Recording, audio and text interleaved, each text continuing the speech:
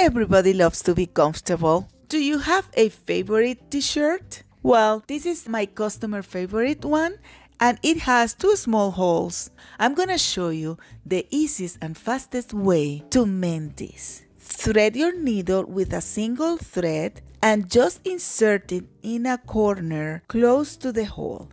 And then pull a little bit until you are close to the end, and then you are going to go again and do your first knot, and then I will start to do some kind of reinforcement from underneath.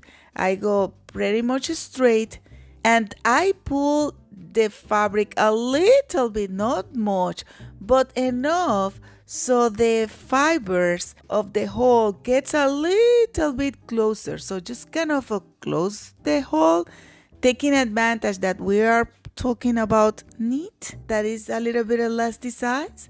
So when I finish, then I go to the other side, and as you can see, all the holes are a little bit closer.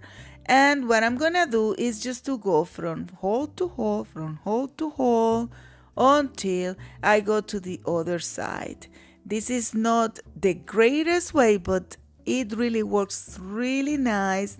My customers are always very happy. So now I finished. I put all the holes together, and then I'm going back to the wrong side of the material, and I will just go a last knot and cut the thread.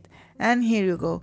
This is how it looks. You see, you still can see it. It's not invisible. It's not really, but it's looking good. Now I did the same at the other one, and because it's a little bit extended to the side, I did one extra pulling just to accommodate a little bit better, just to force the fiber to go a little bit more straight.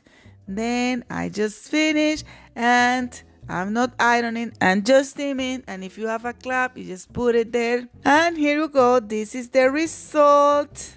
A very easy way to mend your holes. If you find this video useful, please give us a like and don't forget to subscribe, share, comment. Bye!